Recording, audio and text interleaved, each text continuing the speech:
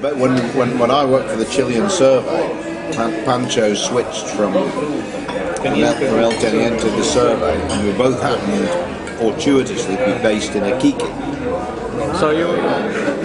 And those days were the beginning of the Porphyry systems. Which I decided I want to be an expert in Porphyry coppers. So in those days I would read only and nothing but papers that are related to Porphyry coppers. So when I received the Economic Geology magazine, I would read only the Porphyry coppers papers and nothing else. And it worked. Yeah, and it worked. And so for instance, the plate tectonics passed by in front of me and I didn't see it.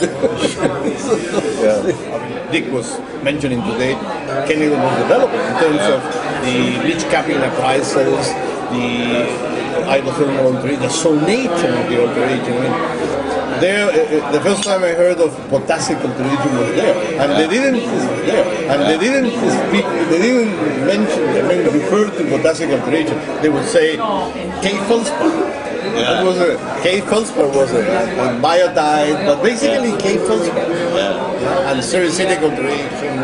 And those guys like Dennis Morton, remember Dennis Morton? Larry Camus. And the other guy, this guy, Richard Nielsen. Nielsen. All those guys were the young guys, and we shared our knowledge in those days. It's amazing the way things have changed. I mean, stuff that we take for granted, really, today. Right. But if you go back 40 or 50 years, all this stuff was not even dreamt about. We thought we knew a lot, but we didn't know much, really. No, I remember attacking the Domeyko fault system. All the complications that all the faults and everything. And in those days, the Domeyko fault, we didn't realize that they existed. And actually, when in 1990 Victor Massad published the geology of the Antofagasta region, and the Domeyko fault systems, there are 3 lines in the map, that's all. And now hundreds of lines. It's a mess of lines. It's a mesh of faults and all the things have changed enormously. But the point is, I think what we have to realise, I mean, is that 20 years down the pipe. What's it going to look like in 30 years from now? I've no doubt at all that it's going to develop just as dramatically, if not more so, than it has over the last 40 or 50 years. It has to. Not that it's sure as hell not going to remain static. No. Some finite limit.